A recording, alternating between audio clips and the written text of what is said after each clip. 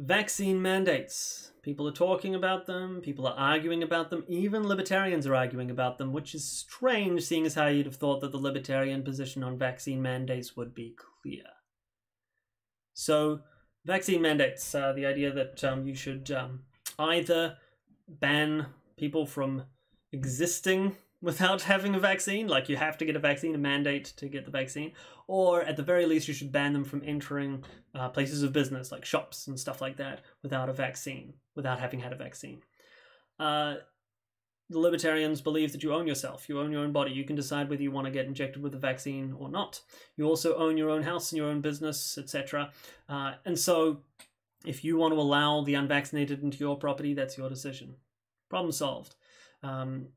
Unfortunately, there are two groups of libertarians who seem to be in opposition to this. You got the Cato-style libertarians who say that, well, actually, no, vaccine mandates are perfectly libertarian because going around and spreading disease is harming other people, it's assaulting them. And so therefore, it should be required that you have this thing that prevents you from spreading that disease.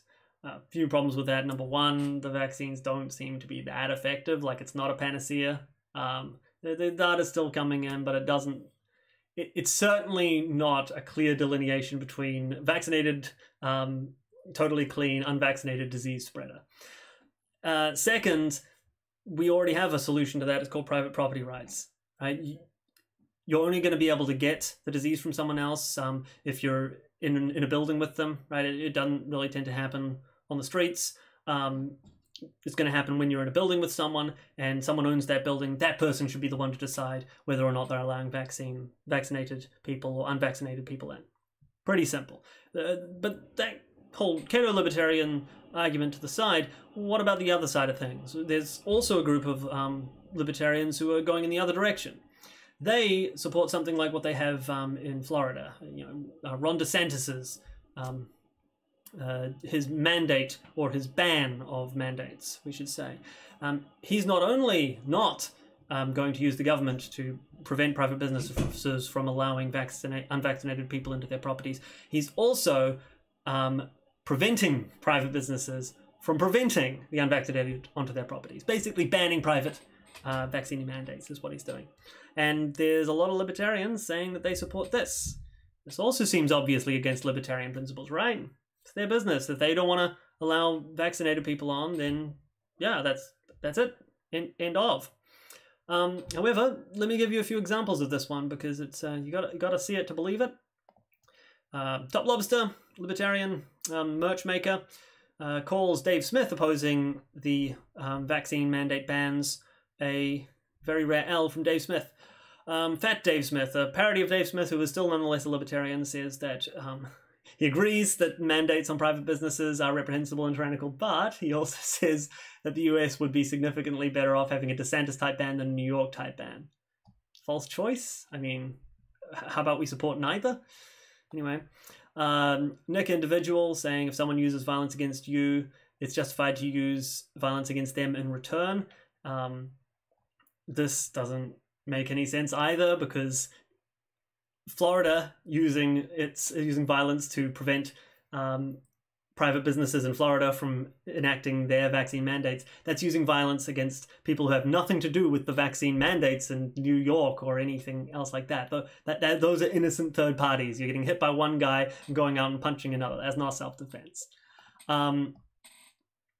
There's also Pete Quinones saying that he's a libertarian who lives in the real world. Race is a suspect class under the Equal Protection Clause. Tell me why vaccination status shouldn't be also. And also saying that the state is going to expand no matter what happens. He'd rather expands in a way that benefits him. He also says that, hey, what if the market just supports vaccine mandates? Your move, libertarians. Okay.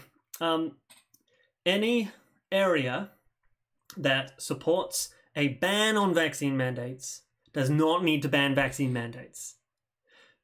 You, Pete, are the one not living in the real world if you think you're going to get the New York government to enforce a ban on vaccine mandates in private businesses.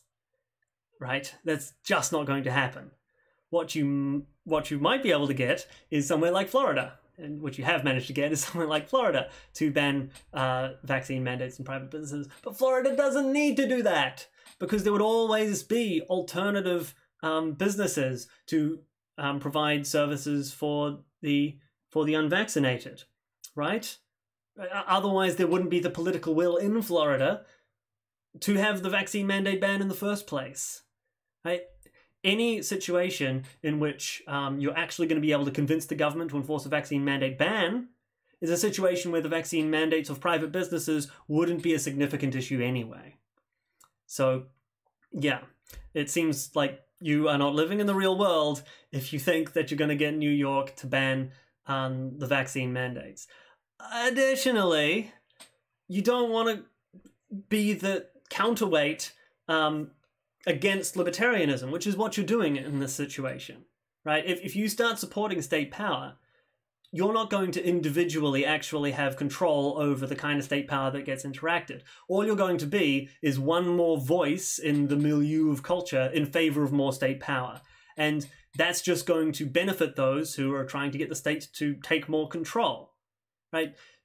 There's this idea that people who aren't willing to use state power are not living in the real world. No, quite the opposite. If you are trying to use state power, you're not living in the real world. Using state power doesn't actually accomplish the goals that you want it to, right? You are not going to have the effect that you want to have by using the state. And in any situation where you will, you didn't need to in the first place. I also think that standing up for libertarian principles is a good thing in and of itself, right? This is something that's getting weirdly controversial, but if you actually hold to a principle, that creates a Schelling point. Like, it creates a line in the sand that we shall not cross. If you don't have some kind of hard line, and say that, you know, I support this, I don't support this, this is my hard line, then even if you can come up with some justification for why there are exceptions, you're going to have a bad experience trying to communicate that to people, right? It's going to be a little bit kind of lost on people. Your political will not be recognized the way it would be if you are just very clear on, like, no, against state power, no more state power, government bad, right? That kind of thing it's a Schelling point that you can push towards. The real irrationality comes from thinking you can micromanage the state. Right? You can have some influence on it, but you cannot determine its exact policies. So what you want to do is find general principles that will move in the direction you want, and just hammer those as hard as possible. Right? That's the only way that you can have some kind of positive impact.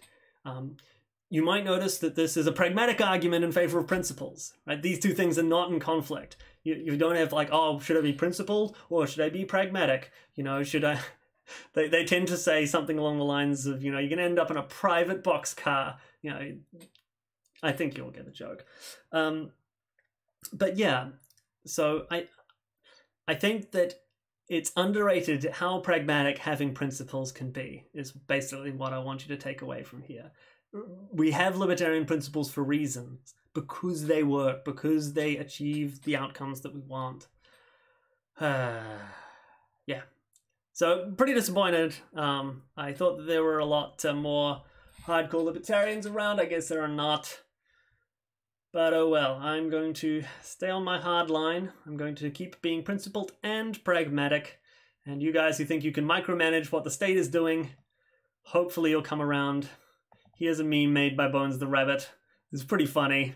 And here's my patrons. Bye. Oh, actually, before I go, should I do more videos like this? This was kind of off the cuff. It was not scripted or anything. It obviously I didn't edit it. Yeah, should I do more of these? If I do, I can make more content. But you know, maybe it wasn't good. Who knows? Let me know.